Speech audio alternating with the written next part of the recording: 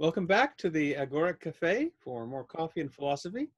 I'm pleased to have today my friend Neera Badhwar, who is Professor Emerita of Philosophy at the University of Oklahoma, affiliate faculty in philosophy at George Mason University, a senior fellow in the F.A. Hayek Advanced Studies program in philosophy, politics, and economics at the Mercatus Center. She's the author of Well-Being, Happiness in a Worthwhile Life from Oxford University Press. That's her most recent book. She also wrote Is Virtue Only a Means to Happiness? An analysis of virtue and happiness in Ayn Rand's writings from the Atlas Society a while back. And she also edited Friendship, a philosophical reader with Cornell University Press. So, hi Neera. It seems like I've known you for ages, but I don't really know that much about your background. And so I think that I, and perhaps my viewers would be curious to hear some of your story. Thanks, Roderick. Thanks for having me. So you want me to start with the buffalo? Sure. Okay. So my first memory is of this huge house in Ambala, which is in North India, north of Delhi. I thought the ceilings were the highest ceilings I'd ever seen, and it just seemed huge to me, but I'm sure that if I went back to it now, it wouldn't seem that big. And in our backyard... Sophia, probably. Sorry? You hadn't been to Hagia Sophia, probably. Oh, I have. Yes, but much later. Yeah. So it was a Victorian bungalow that the British must have built for themselves. And then my dad had joined the army when the war broke out. So he got it. He was a lieutenant colonel or lieutenant colonel, as Americans would say. So he got this lovely house till we moved out of Ambala, whereupon he got another lovely house. So anyway, in the backyard, there was a water buffalo that used to give, I don't know it. I seem to remember my mother saying 16 gallons, but I don't think that can be right. Anyway, it was a lot of milk. And every evening, the buffalo was milked twice a day. And in the evening, my mother would take out the cream from the milk and turn it into butter. She had an English cream separator. And I remember standing there with a spoon and eating spoonfuls of pure cream. When my grandmother lived with us, she would churn it the old-fashioned way into butter. I also have a vivid memory of a monkey snatching my dress when I stepped out one day. And that was terrifying. I don't know if people had to come and rescue me or if it just ran away by itself. And we had little chicks or eggs. I don't remember ever seeing hens killed for the meat, but they probably were. I'm glad I don't remember that part. And every now and then a peacock would appear and spread its plumage when it rained. That inspired me to write a short story for my son when he was little. So that's my background. We left, I changed 6 different schools because my dad was always getting transferred out. And even after he left the army, he changed jobs a few times. And that was quite traumatic for me, leaving my friends behind. But I think I survived the trauma. Yeah, I changed a lot during childhood too. I lived all over the country. A lot of different schools. Why were you changing schools so often? Each move had its own reason. There wasn't a non-reductive reason for all of them. But I lived in California, Arizona, Colorado, Idaho. Oh, okay. But one good thing about that is that it helps. I mean, apart from just the experience of it, is it's easier for me to remember, what year or what range of years something happened. Because when I lived, we lived for a long time in the same place, and I can't remember. I knew it was sometime in that period. So Auburn's the longest I've ever lived anywhere. So it's harder for me to remember what the heck happened when here. Whereas if I only lived like, you know, 4 years in New Hampshire, then if something happens that I remember in New Hampshire, then I know it happened during that period. So it's useful. 4 years in New Hampshire when you were a kid. Yeah, that was for high school. Oh, okay. But that's a beautiful state to be in. So were all the others.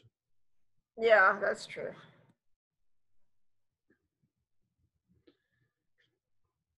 So how did you end up coming to North America? How did you get interested in philosophy and or libertarianism and or Rand and the various and the Aristotelian ethics thing, or your various interests? Well, I discovered We the Living in my second year in college. I was 17. And a friend of mine who was sitting next to me was reading it in class. That's what we did. These two friends and I would just chat or read novels in our political science class. We just had no interest in what was going on and what was being taught. So I read We the Living, and it was as though I'd finally found my alter ego, except that Kira was a much better person than I. And I told myself, okay, so you've got 1 year. She's 18 in the book, and I'm 17. So I have 1 year to catch up. And then after that, I read The Fountainhead, and I thought, oh, I can't live here any longer. I can't live in this country. I have to go to America somehow. And then I read Atlas Shrugged. And by that time, I was married. I got married when I was 18. So I didn't really know how my dream was going to be realized. Oh, it would have been okay had Rand not said at the end of Atlas Shrugged, she says, no one can tell me that the kind of people I've written about don't exist. The fact that this book has been written and published shows that they do. I think she was just wrong. If it hadn't been for that, I wouldn't have, cast everything aside and flown across to America to find people like that. You thought that America was a country full of Dagny Taggarts? Well, not full of, but there would be some. And I have to say that over the years, I've come to question what Rand regards as the virtue of some of her heroes. I don't think all the things they do are right. And certainly not all their attitudes are right. Like, for example? Well, in Atlas Shrugged, there are at least two places in Hank Rearden says to Dagny, in effect, why would I do anything for you? I'm doing it because it's good for me. And Dagny agrees. And that's totally ridiculous. Why can't he do something for her that because it is good for her is good for him? Yeah, well, given her connection to Aristotelianism, she ought to have been able to recognize the idea that the rest can be part of yours. Yeah. Promoting them can be part of promoting yours. Yeah. But also, I think what is primary in a case like that is the other person's good. It's not as though you're looking for some way to benefit yourself and, oh, I could do this. Yeah, it's not a strategy. It's like, how can I best advance my interests? Oh, here's a person, interaction with whom will promote my psychological health or something like that. Yeah, that's not. Yeah, but also I think it's primary. The other person's needs are sometimes primary, but if we love them, then in meeting them, we also benefit ourselves. After all, if Dagny didn't need his help, then he wouldn't have done it, right? So it all turns on what Dagny needs at that time. Mm-hmm. And it's sad, but a lot of objectivists think that that is the truth in her view. That for every act, you have to be able to say that it was good for you, and that's why you did it. They need more Aristotle. Yes, and common sense. Because commonsensically we know. Yeah. Anyway, so, there you are in India, you're thinking about America. What happens? So what happens is that thanks to Carter, the airlines are deregulated and the fares go down drastically. And I realized that I have 5,000 rupees in my bank. My parents gave me 5,000 rupees when I got married, in addition to lots of other things like gold jewelry and kitchen stuff and clothes and whatnot. And that was the cost of a ticket. So I said, I'm going. And after a lot of resistance, my ex-husband said, okay. And my son went to live with my mother. He was very, very close to her. And I said I was going for 4 months because that was, my return ticket was for 4 months. But at the airport, the immigration person asked me how long I wanted to stay in America. And I didn't know that I could choose a longer period. So I think I said 6 months or 1 year, but then it just continued and I was away for 1 year and 9 months altogether, which was not great for my son. And I do wish I had not stayed away for that long, but here we are. This is what objectivism does to you. So when I went back, some objectivists said to me, oh, but why are you going back? If you can stay here, you should stay. This is what you want to do. I said, no, I have a son back home. Well, why is his happiness more important than your own? For Christ's sake. There it is again, yeah. Yeah, I mean, don't you even recognize obligations? Even if it didn't make me happy to go back. I couldn't have been happy if I'd stayed on, abandoning my child. But even if that was not the case, I had an obligation to go back.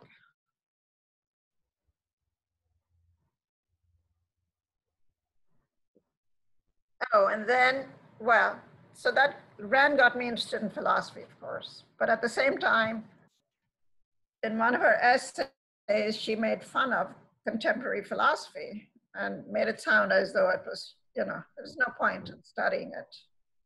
So I didn't think of studying it for a long time, but till I started auditing Harry Binswanger's course on philosophy of mind, or I think he called it philosophical psychology at Hunter College.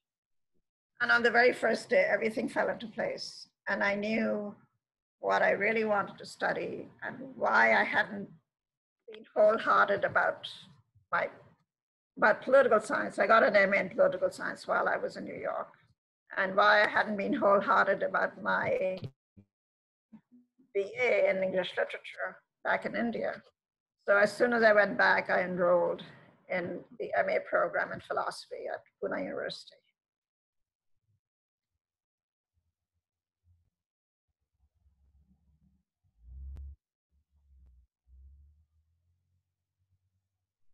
And so then how did you end up here eventually?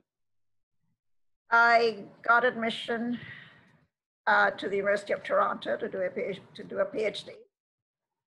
And a friend of mine in New York very generously deposited $5,000 in my bank account in Toronto because Canadian immigration said I couldn't go with a child without some kind of financial support.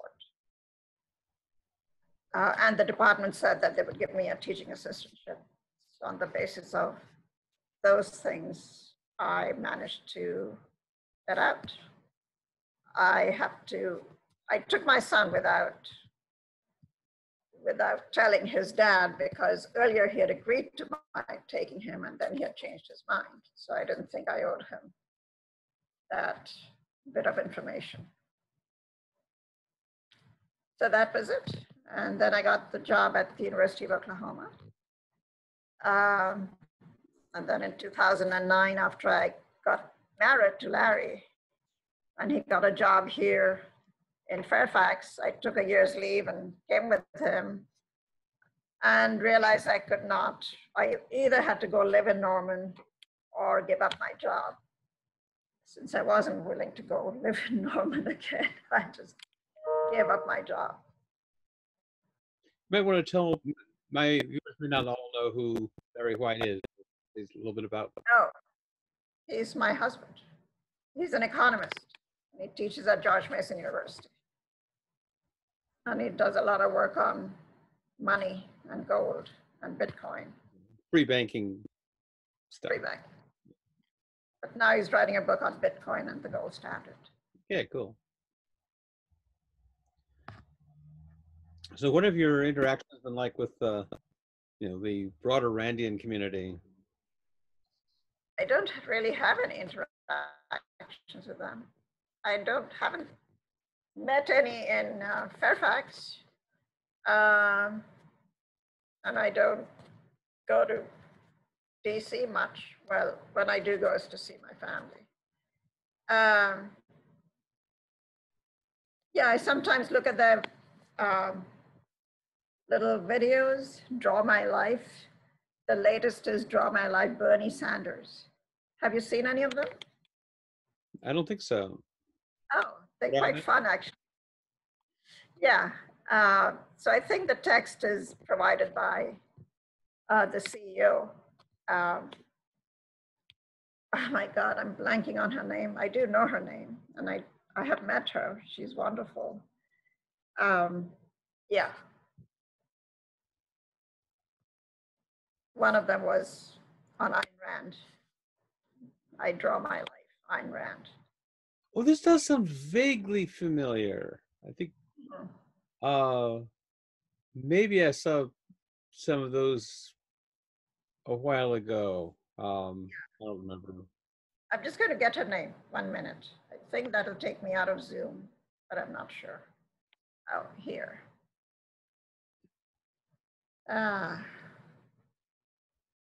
You can look at other pages and still be, as long as you don't close Zoom, you just okay. So you can still you'll still be. I can still see you even if you're looking at your. Oh, I see. Okay.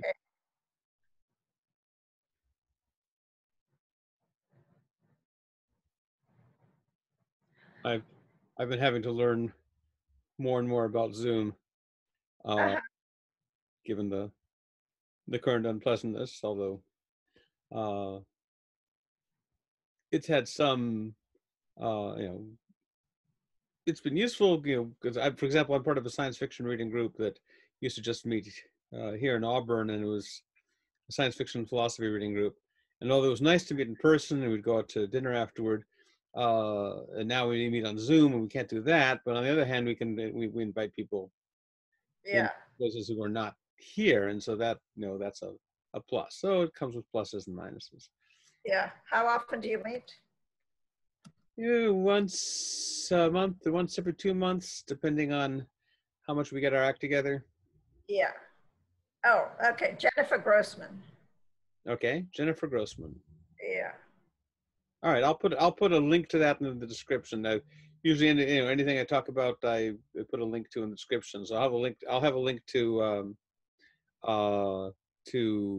your books in the description, and then I'll have a link to this the Jennifer Grossman Writing My Life. Yeah. She's not. I mean, of course, she respects Rand, but she's not like reverential in her attitude. Oh no. Yeah, well, David Kelley isn't either, so that's not all that surprising. Yeah, I think his book, well, it was it's been titled, it had various titles. It's kind of gone through a few different editions, but his book on the contested legacy of Ayn Rand, or Truth and Toleration, or whatever the latest edition is. Oh, yeah. I still think that's a very nice book. Yeah. Well, I have a blurb on the back saying that Oh, on some edition or other. yeah. Okay, hey, I'll stick that in the whatever. Yeah. So, what are you working on these days?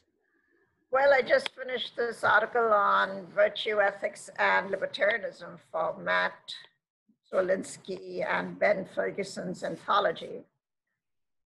And we were supposed to write about the work done in this area by other people instead of trying to advance a novel thesis. I thought at first it would be a bit tiresome, but it wasn't actually, because there were only 4 philosophers who had defended libertarianism on virtue, ethical foundations. So there was plenty of time to reflect on what they had said and come up with my own views. So the 4 people, you know all the 4 people that I'm talking about, and I think you know one of them quite intimately.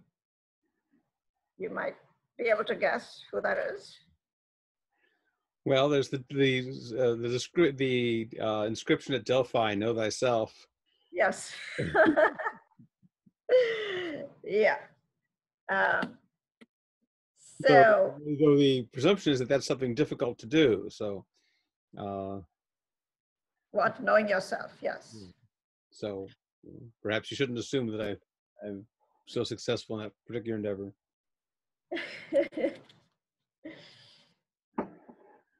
So anyway, one thing I realized that I hadn't realized before, maybe this is something that everyone knows and I'm the only one who didn't know it, but I don't think so.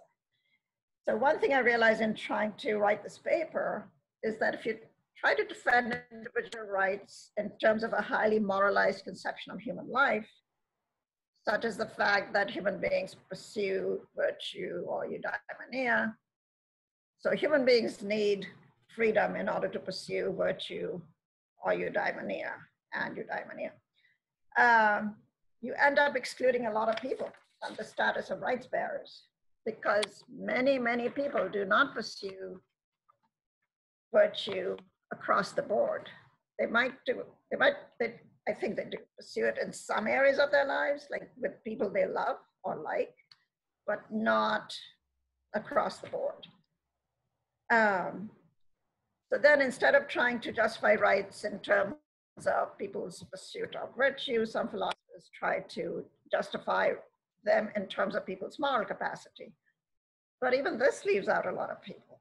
For example, antisocial personalities who repeatedly inflict emotional harm on others but don't violate other people's rights. And psychopaths who do the same out of a lack of empathy, remorse, and guilt. So antisocial personalities might have some moral capacity, but they don't really exercise it often. Whereas psychopaths lack the capacity altogether. At the same time, though, at least in one case, the psychopath has done some really worthwhile work. He's a neuroscientist who's won awards for his work. So I guess he has at least an intellectual virtue, namely the pursuit of truth. But the more general lesson that I draw. I think my grandmother might have been either a sociopath or a psychopath. I don't know, the precise. Did she do anything worthwhile in her life or no? Yeah, no, she was a brilliant, charming person who very innovative. She had many virtues, but deeply manipulative, deep lack of empathy. What kind of virtues did she have if she was deeply manipulative and without empathy? Well, I'm using virtues in sort of in the broad sense of like, well, the virtue of my theory is, so she had positive features. And the positive features were that she, things like, intelligence, ingenuity, creativity, stuff like that. So not exactly moral virtues. No, more like intellectual or craft virtues. Yeah. So like, what did she do in which these qualities were displayed? Well, she, as soon as she married my grandfather, she, quit working. She'd been working as a secretary, but she had, at one point she was, she did some speaking on the radio. People found, and they invited her to become a regular speaker on the radio because she was very engaging and so forth on the Oh, radio. yeah. But she couldn't, she turned down because she couldn't stick to she said, oh, I couldn't possibly stay on a regular schedule of having to come in periodically and talk. She came up with, various things in the way of sort of household design. She came up with some way of mixing dye into the tiles of the patio that was innovative, and that kind of thing. She did some, some painting. She was very athletic. As a young girl, she would, she would, outrace all the boys on bicycles. And later as an adult, she would, she was really good at sort of, hiking and climbing around mountains, and which my mother was not. And she was a very expert driver as long as there were no other drivers around. But if there were other drivers around, she would go fly into a rage at them and take both hands off the wheel and shake her fists at them. And so. And do what off the wheel? Yes. What did you say? She would what? She would take both hands off the wheel and shake her fists at the other drivers and yell at them. And so her husband wouldn't let her drive. Yeah.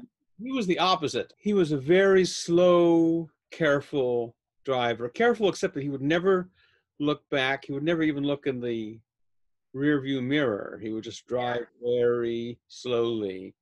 My mother used to compare them to the irresistible force and the immovable object. But they were both kind of hell to live with in different ways. So it looks like you spent a lot of time with her. And a lot of my, I knew her, but a lot of my stories about her are from my mother. But yeah, she did live with us for a while, and so I got to experience. She lived with you and your mother.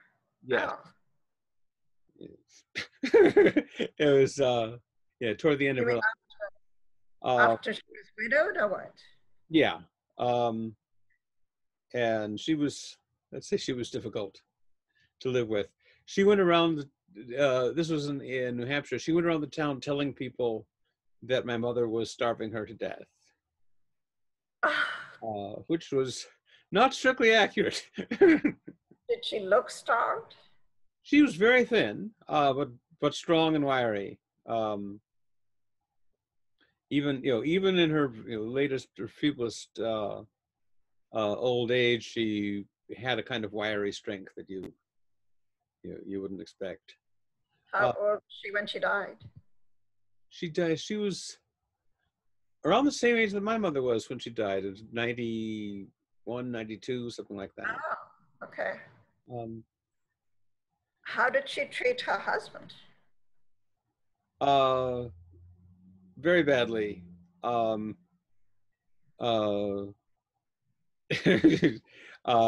She sort of, she tormented both him and my mother and made their lives miserable. And then on his deathbed, she forged his signature on the will to make all the money go to her and not to his kids.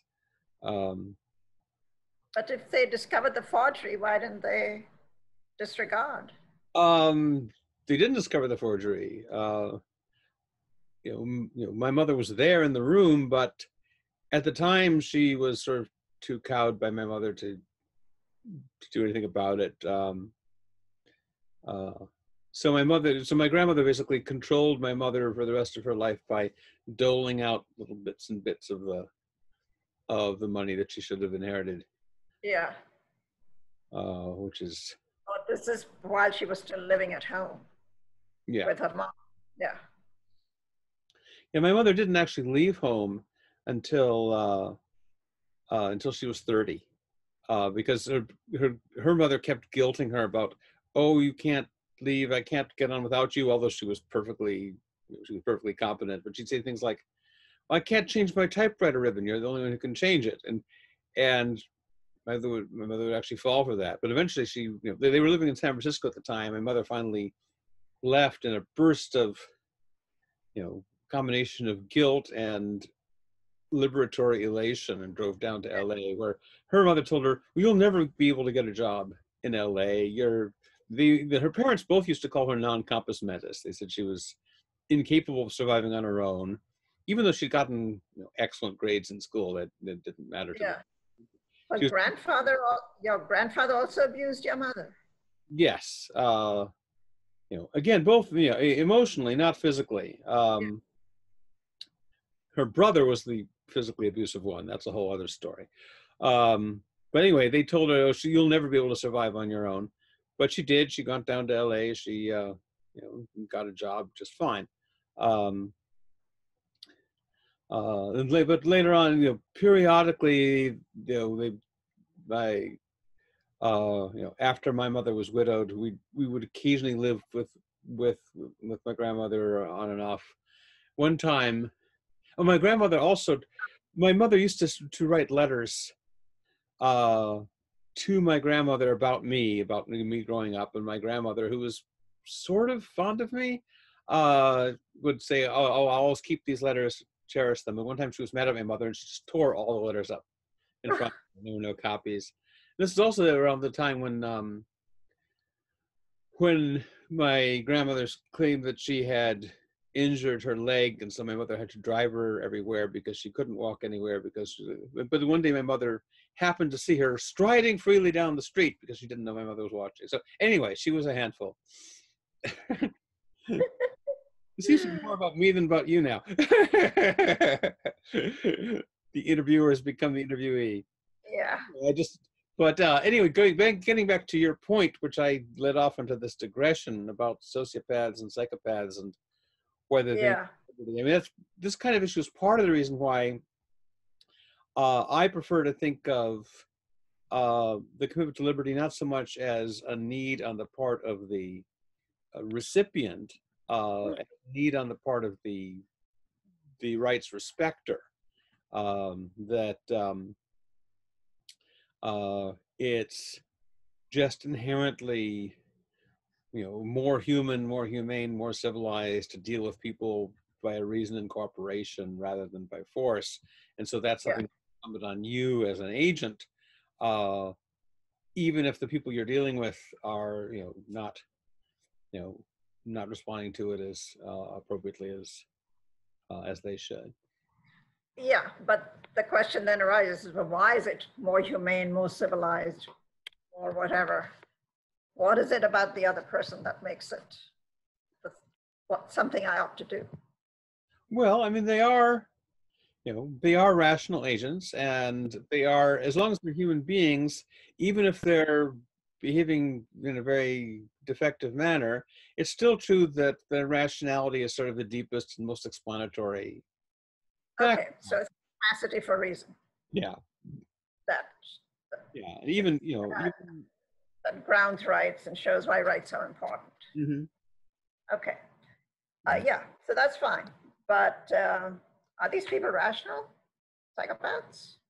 Sometimes. I mean, the term rational can mean both having the capacity for it and exercising it.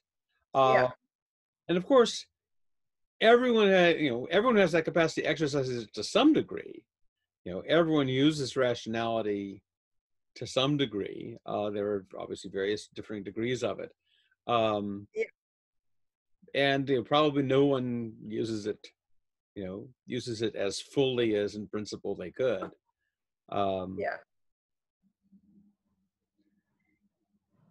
So, well, I think in the case of some people, like real serious psychopaths, without any redeeming intellectual features, I think the only reason we have to respect their rights is because the alternative is some people deciding which people don't have the capacity. And that's risky because you might be mistaken. And if you're talking about the state deciding, well, then that's giving the state too much power. And why bother locking them up anyway if they're not violating anyone's rights? Well, you might say, but they're making people's lives a misery. And then standard libertarian answer would be, well, but they can move away, they can get rid of them. But that's not always easy, right? So they are doing damage, but they're not doing the kind of damage that deprives them of rights. I think one can only give practical reasons for not depriving them of their rights. Well, I like to think of it in terms of, evils that involve force should be combated with, or can be combated, not necessarily should, but can be combated with force. And evils that don't involve force shouldn't be combated with force, should be combated by other means. That doesn't mean, as people sometimes think, that evils that don't involve force are always less serious than No, I agree. I think that, what my grandmother did to my mother was more serious than,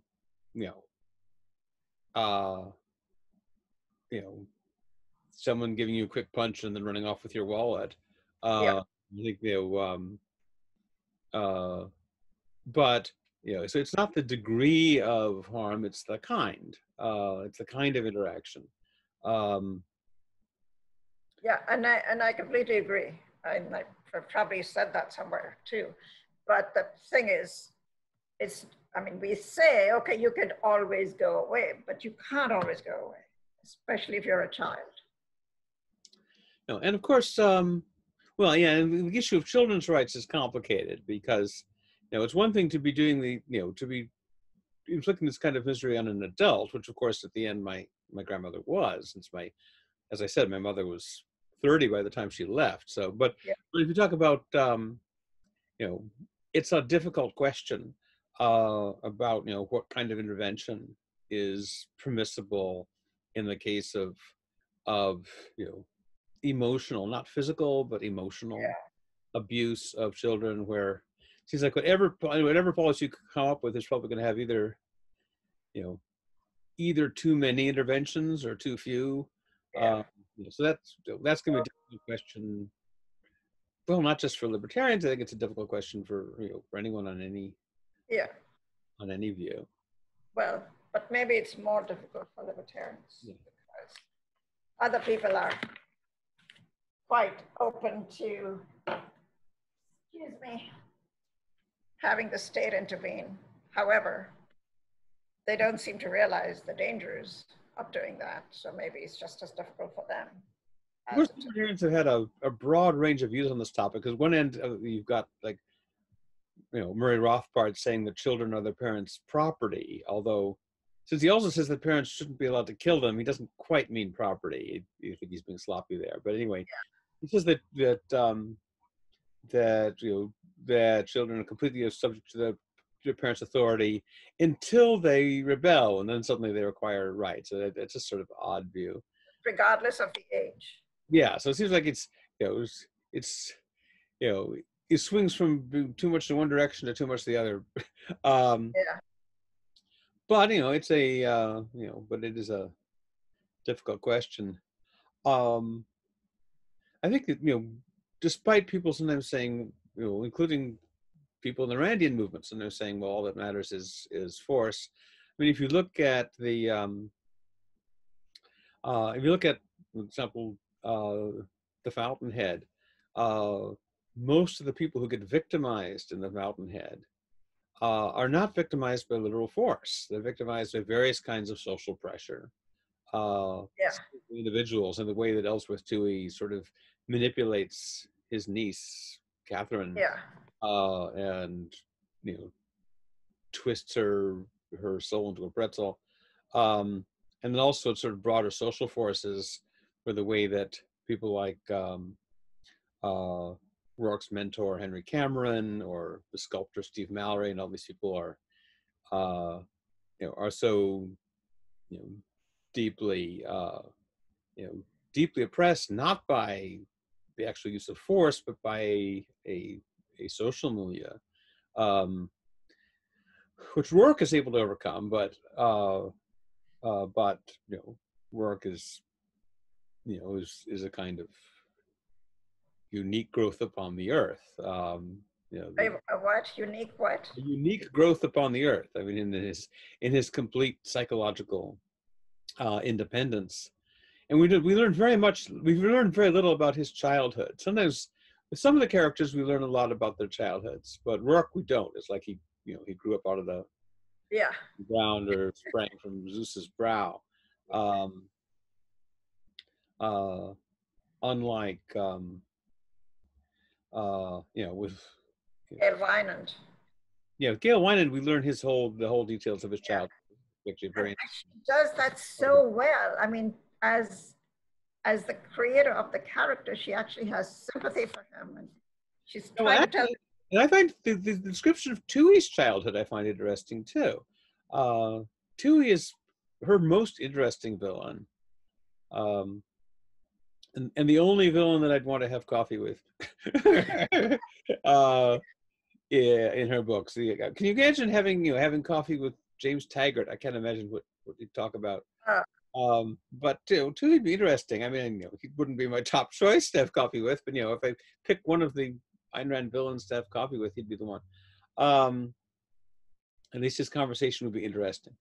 But anyway, so my point was that these that the Fountainhead very much illustrates the way in which forces of oppression, whether personal or social, that don't involve the initiation of force, can still wreck people and mess people up. And you could say, well, they could all be like Howard Rourke and just, show this kind of psychological independence. But we never see how Rourke developed that kind of independence. We don't know anything about his background or his childhood. And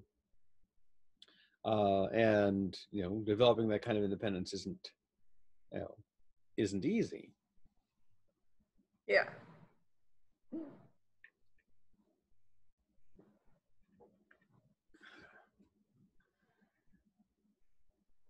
So the other thing I've done recently is, well, I guess it's not the other thing. It's still, so I've been doing a little bit of political philosophy and business ethics in the last few years. And a couple of years ago, I wrote a paper on self-ownership. And in the course of writing it, I realized that unlike most libertarians, I think that sometimes violating a person's rights is justified, or at least more justified than not violating them. For example, if my son or brother or a close friend were threatening to commit suicide because they'd been abandoned by their lover, I would stop them from killing themselves because I know they would get over it. Or I know that once they had recovered, they would have a happy life. So first of all, do you agree that most libertarians would disagree with that? Yeah, I think that most would disagree. Although I remember that John Hospers took the same position you're taking. Oh, okay. Does he have an article on rights or what? I can't remember where he says it, but he does. He does say it. But I think he draws distinction between that kind of a contemporary paternalism versus a paternalistic regime that sort of prevents someone from committing suicide ever. I can't remember if he draws that distinction or whether I'm just imagining that he should have. Yeah. So I better not hang out with you because if I wanted to commit suicide, you wouldn't stop me, right? Well, I don't know if my views are completely settled on this. I think that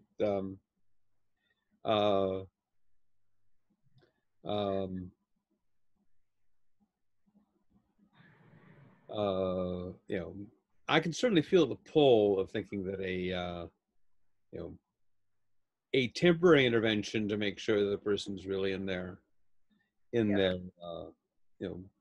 fully in their right senses, and that this is a, a genuine long-term commitment. I think that could be, I feel the pull of thinking that could be justified. On the other hand, the idea that when someone has a long-term settled decision to commit suicide, I just find it horrific that they should be prevented from doing it. Have you seen the movie $1 Million Baby? No. So in that movie, it's sort of spoiler alert, but in that movie, the main character gets paralyzed from the neck down.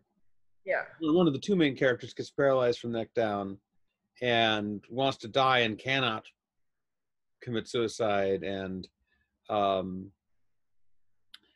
one wants to help her, but she wants to die, and it's not just a temporary feeling, it's a permanent one. And the idea that you couldn't, the idea that your life and your body could become a cage you could not escape, really terrifying. I mean, the Stoics are with the idea of suicide as an escape, that someone has a right to me. I would never stop someone in that position. There's a wonderful movie based on a true story of a man somewhere in Europe, forgetting the title, who is paralyzed and is being looked after by his brother and sister-in-law, mostly sister-in-law, and he hates being dependent on her. So he plans for many years to commit suicide, and finally, with his friend's help, he's able to. Like, each friend does something that is legal, but the overall result is that they help him to commit suicide, which is illegal. But the state can't prosecute any of them because no one did more than a fraction of the action that was necessary for him to die. Yeah, that's interesting. That could make an interesting legal case. We said it's a true story, so I guess maybe it did make an interesting. Yeah, I think it has C in the title, and that's all I can remember now. Oh, I saw a movie once that had C in the title. Yeah. And then I've done some work in business ethics, and I'm surprised to see how easily they talk about virtue. Most of them, I think, just mean doing the right thing. They're not thinking of the reasons why a person does the right thing. Yeah, virtue talk has become popular. Yes. With the revival of Aristotelean ethics, but often it's very superficial. Yeah, but there are two economists, Eugenio Bruni and Robert Sugden. They have an article called Reclaiming Virtue Ethics for Economics. And they say that they have in mind Aristotelian virtues, although their list of virtues is not the same as Aristotle's, but they can be understood in terms of Aristotle's virtues. Yeah. Well, I mean, Aristotle's list could certainly be improved. Yeah. So they're saying these are the specifically business counterparts of the standard Aristotelian virtues. So enterprise and alertness, trust and trustworthiness, respect for partners' preferences, self-help, acceptance of competition, non-rivalry, universality, and stoicism about reward. However, when they come to acceptance of competition, they have to acknowledge that most business people don't like competition and do their best to kill it. According to Matt Mitchell, so he's done surveys, about 60% of the business people he interviewed said, oh yeah, we believe in competition, but I think in America there's too much competition. People have too many choices, it's terrible. What? People have too many choices, it's terrible. Yeah. And they all acknowledged that they had taken help from the government. So the authors, Bruni and Sugden, acknowledged that most business people don't like competition. And they do their best to kill it. But if that's true, then it follows that most of them don't have most of the other virtues either. For example, non-rivalry is the virtue of regarding others as potential sources of mutual benefit, rather than rivals one must knock down in order to benefit oneself. But these people are not acknowledging that their competitors are a source of mutual benefit. In fact, they go on to say, non-rivalry is the virtue of understanding that free exchanges are positive sum, not zero sum, of taking pleasure in other people's success and acting accordingly. People who use political means to kill competition do not have this virtue, at least vis-a-vis their competitors. They also don't have the virtue of universality, because that virtue is opposed to political favoritism, patronage, protectionism, and nepotism. So I think the only way to judge the character of a business person, or for that matter, anyone in the public eye, is on the basis of biographies. But even biographies can be misleading. For example, Bert Folsom, in The Myth of the Robber Barons, makes Rockefeller out to be this paragon of virtue. But Ron Chernow, who's written a more detailed biography of Rockefeller based on his letters and other papers, talks about his many virtues, but also talks about the way he tried to kill competition. In particular, there was a small company that was building a pipeline. And Rockefeller went out of his way to destroy it. First, they started buying land that was in the path of the projected pipeline. And still this little company managed to chug along. They tried to get the government to stop it and didn't succeed there. And in the end, this little company managed to build a pipeline up a steep mountain, and no one else had done that before them. And so people were full of praise for this company, but Rockefeller, no, he was angry. So that's not, he was pretty bad in some ways, but at the same time, he's a wonderful employer. He was a great entrepreneur. He reduced the price of gasoline from 58 cents a gallon to 8 cents, in the process saving whales. So he did have a lot of virtues, but not. And Folsom and Rand both seem to have this idea that either someone is is an economic entrepreneur, and they're just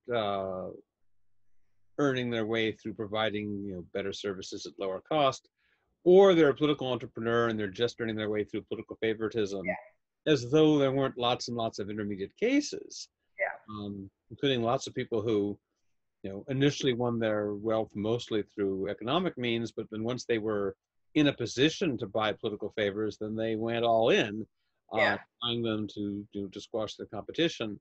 The idea that and Rand in particular seems to think that anyone who is virtuous and rational enough to to make a fortune on their own would be too virtuous and rational to try and increase it by political means, but that does not seem to hold up historically. Yeah. Well, Gail Wynand manages to build a thriving empire by his own efforts, but it's not really an empire worth having. It's, I think most people are mixed. But now Vanderbilt really was, in his life as a business person, he really was completely decent. He did try to get government help, but he failed. But the only reason he tried is because the government was helping his competitors. So I think that's a different case from trying to get help when no one else is trying to get it. But anyway, he was pretty amazing. I think he did everything right in his business life. And J.J. Hill, the two of them. Yeah, I mean, I suspect on closer inspection that, I at least would find problems. But then I have these worries about sort of background conditions created by government that sort of uh, you know, favor large firms and so forth. But that's another story.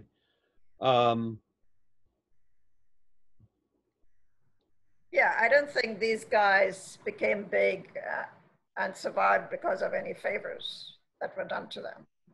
I Well, think not they, directly, but I'm inclined to think that some of the things like the the kind of government interventions that made it harder for workers to organize and so forth, made it harder for independent workers co-ops and so forth to do things. The kind of giveaways to the railroads, which some may have benefited from more than others, but I think it helped to skew the whole economy uh, toward these large firms. I don't think these guys were competing on a completely uh, flat competition field. but J.J. Hill didn't get any help. I mean, he was trying to make a success of his business in the face of other businesses that were getting help, right?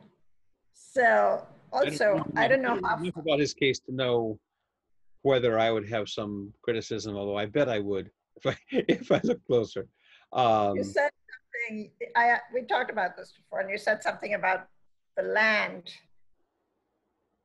his not having to pay the full cost of the land because of some program that the government had.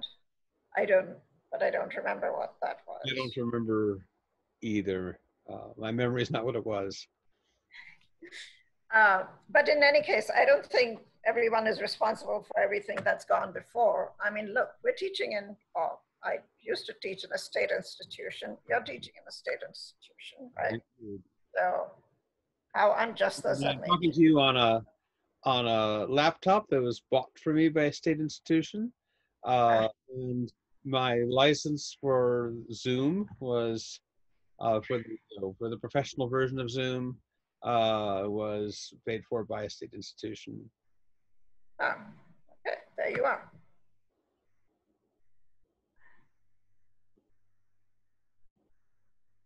So That building there was built by a state institution, namely ancient Athens. yeah, and It was built by slave labor. and it's still owned by a state institution, right? Yes. So not slave labor so much these days. No, So no, that's some improvement. yes.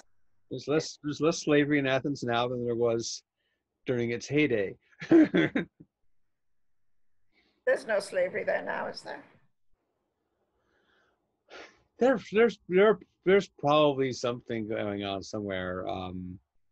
People who are trapped in some kind of human trafficking or something somewhere in an even large city like that. There's probably some kind of crap going on, but not uh, not like the old days. Not like the old days when Pericles built the Parthenon, as they put it, all by himself.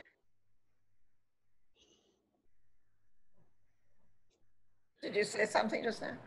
I said when Pericles built the Parthenon all by himself. Yeah, all by himself. Yes.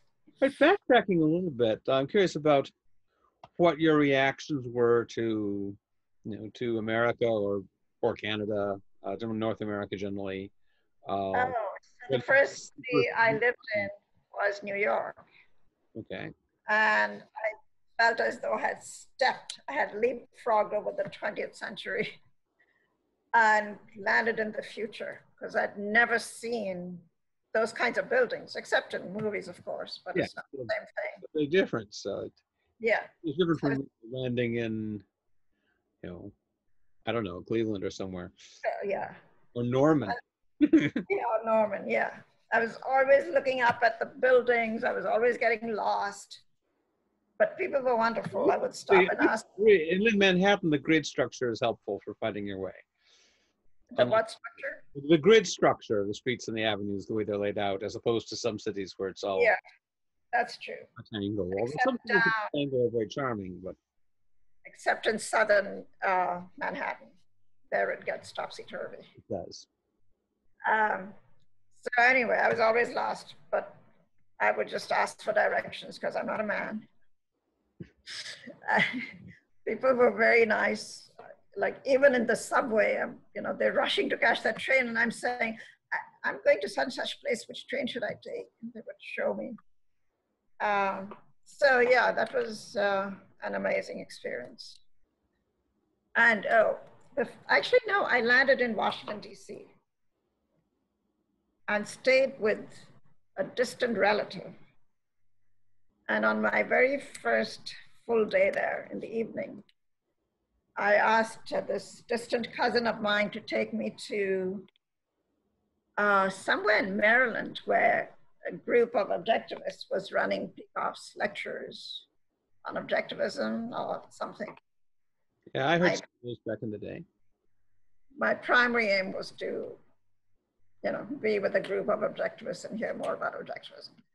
So he dropped me there, and at the end of the session, I turned around and asked if anyone could take me back to wherever it was we were staying, close to DC. And this couple said, yeah, we'll take you. But then they said, would you like to come to our house first and then we'll take you back? I said, yeah, sure. And I just made friends with this couple. And then I said, look, I really want to go to Manhattan, but I don't know anyone there. Said, oh, we have a single friend, but he lives in a studio apartment, but we can ask him if you like. I said, yes, please. So they asked him. And I stayed with him for about a week. And then he said his daughter was coming to visit him. The daughter lived somewhere else with her mother. He said, you can either share my bed with me or you can find another place for yourself. I said, I'll find another place. And by that time I'd started working in an Indian boutique. So I told one of the women there that I needed a place. She said, oh, you can come and stay with me for a week. I said, okay. And then before that week was up, I met someone else and she said, oh, you can come and stay with me as long as you like. She was an objectivist. So I spent about a month with her. Then I found, by that time I'd enrolled in the New School for Social Research to get a degree in political science. And then I found an apartment to share with 2 other students. Oh, so this is, apart from the guy who wanted you in his bed, this is a more friendly version of both objectivists and of Manhattanites than people might expect. Yeah. Well, even the guy who said that, you know, he said, look, I have no place. I said, yeah, I know. So I go look for a place. Yeah.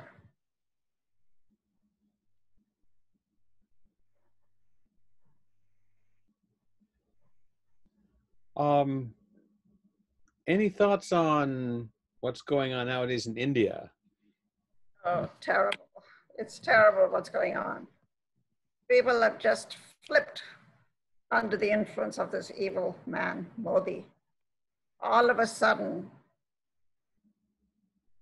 the Hindu majority seems to think that they have been oppressed all these years by Muslims, and so it's only just that Muslims should get revenge. I mean, that Hindus should get revenge on Muslims.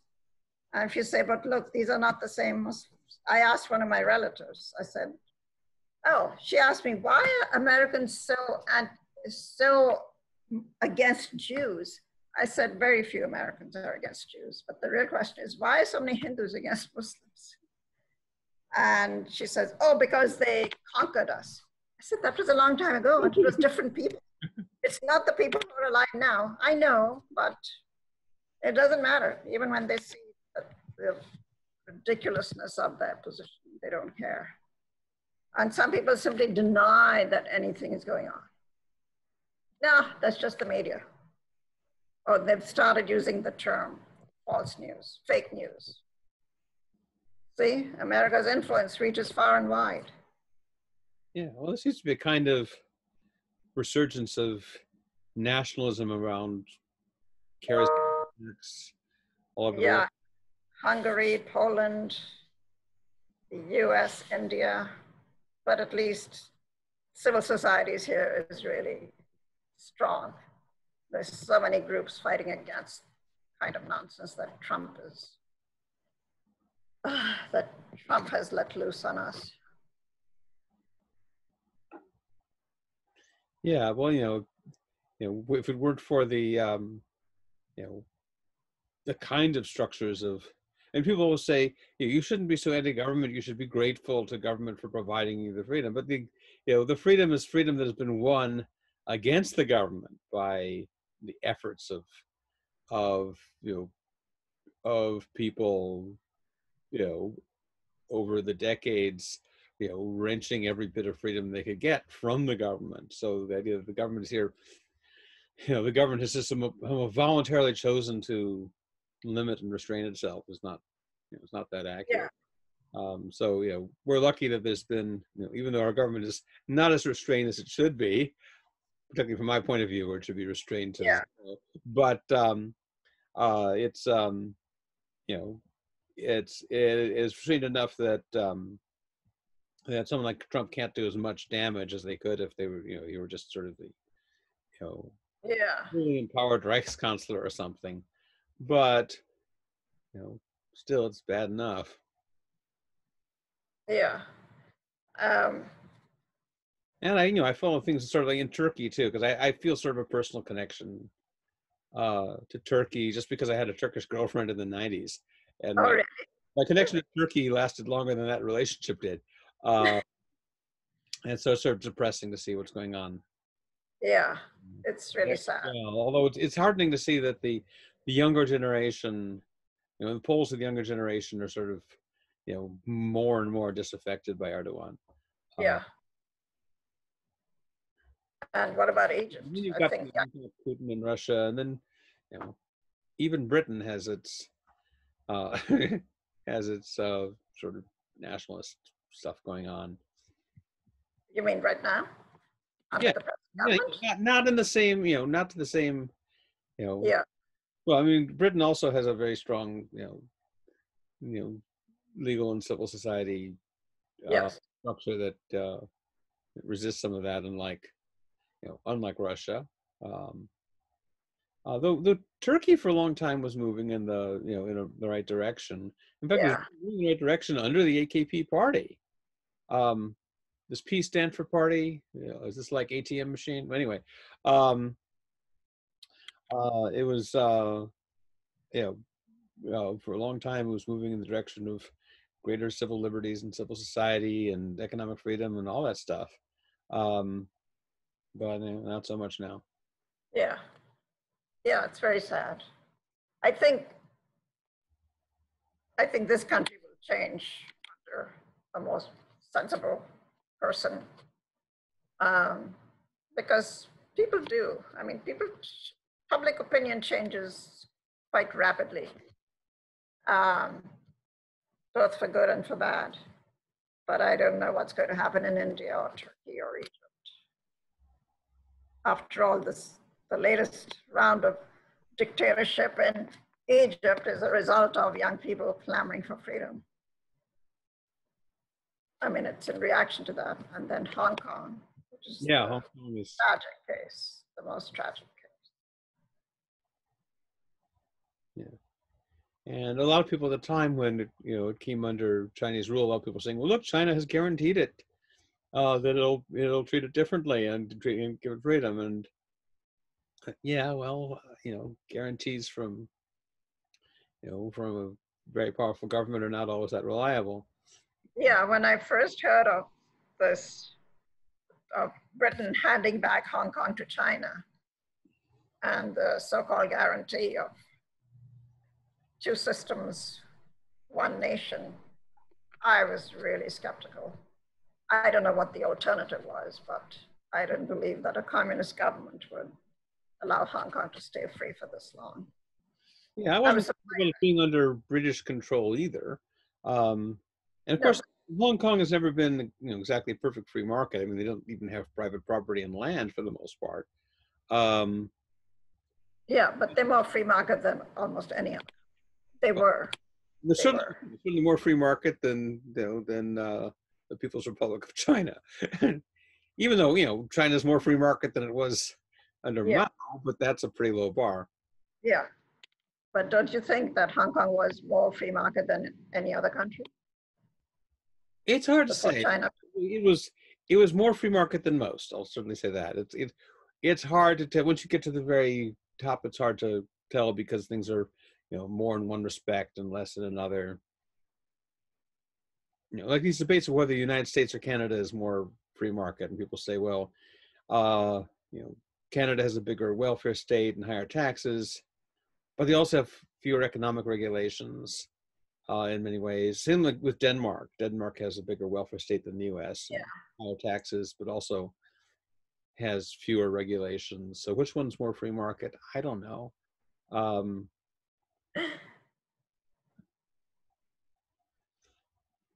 Well, under the British, it had complete freedom of speech, Hong Kong. Yeah. The only thing it didn't have was the vote, which might actually have been better for the people. Well, although, obviously, as an anarchist, I'm not a big fan of the vote as sort of the, an ideal means of solving things, but it does function as a kind of self-defense. Certainly, I think if Hong Kong had a vote now against China, that would, it could. If people in Hong Kong could vote now on what China's doing to them, I think they'd be better off. Actually, they do have the vote. Yeah, I mean, if they had, if it were effective, they could vote for China to stop doing something, and it would stop. Yeah, of course. The vote can be effective against a communist government. Yeah. I think libertarianism has a chance. I think we're going to get nationalized healthcare because that's what people want. Most people. Well, I mean, the system that we have now that people call a market system, I'm not sure it's really any more free market than a nationalized healthcare system. I think it's just sort of a different flavor. It's a question of whether it's more direct supervision by the government or whether it's more handed over to the medical establishment and private insurance companies and so forth. But in neither case really a free market. That's not really on the it's not on the table. So again, if you compare the American system with the Canadian system, well, one has higher prices, the other one has longer waiting times. It doesn't like there's a sharp dividing line of this is more free and this one isn't. But it is the case that 40,000 Canadians come to the States every year to seek medical care. 40 to 50,000. So it looks like the long lines are worse than the high prices. Oh, maybe it's the insurance that's paying for them. I don't know. Yeah, I don't know either. Also, I don't know, how, and I don't know if Canada offers the low cost medical care to non-citizens. If it did, then there might be people flowing in the other direction too. The young people. Is that what you said? I said I think there'd be people there'd be people from the U.S. going to Canada if Canada offered if Canada offered lower prices. Non-Canadian citizens, I assume. No, because they don't have the capacity. People wouldn't go there regardless because. I remember that back when George W. Bush was president, there was this controversy about importing Canadian prescription drugs because they were cheap, because they were state subsidized. They were cheaper than. But they were going from here to Canada, and then people wanted to import them back. Yeah, anyway, and Bush was trying to squash this as unfair competition, but sort of it's unfair competition in both directions, because on the one hand, you know Canada's low prices were made possible by government intervention, but you could say that the American pharmaceutical industry's high prices are also made possible by government intervention.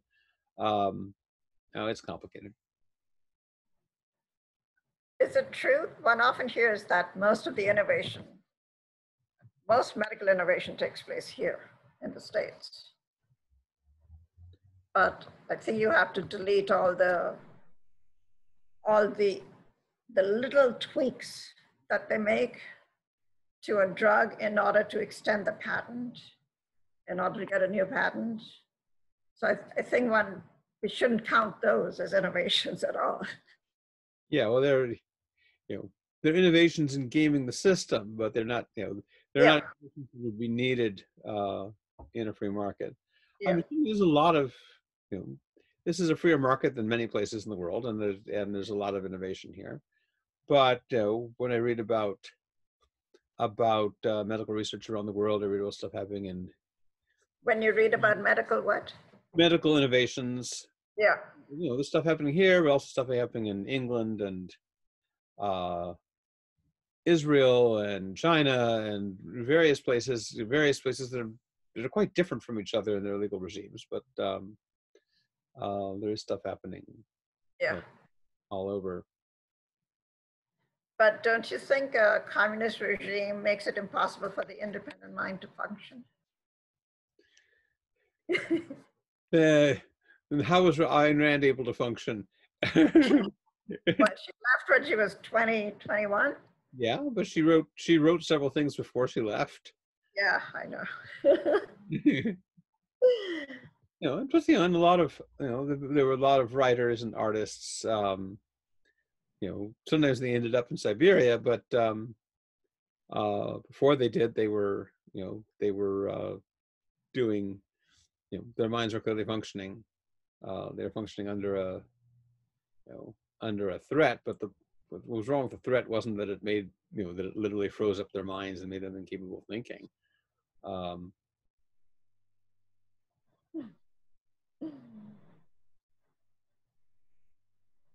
So why have you started this YouTube channel? Because you like to give lectures, or you like to write them down, or you like both? And I'm pre-recording lectures for my fall classes. So. Oh, I see. Okay. But it's just that part of it's just that I've now got the I've now got the technological ability and skills to make YouTube videos, which for a long time either I didn't have the software or I didn't know how to do it.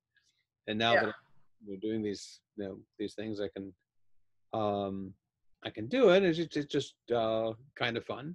And sometimes it's a lot of for the ones that aren't interviews, the ones that are just me talking about stuff. It's sometimes less work to just talk about something than to actually write it up. Some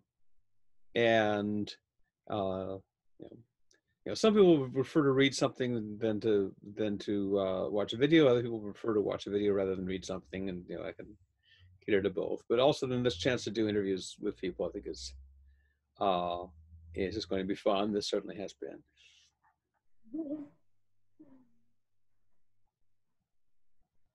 Well, on that note, I don't know if I have any other questions. Okay. Any final thoughts? No, thank you very much.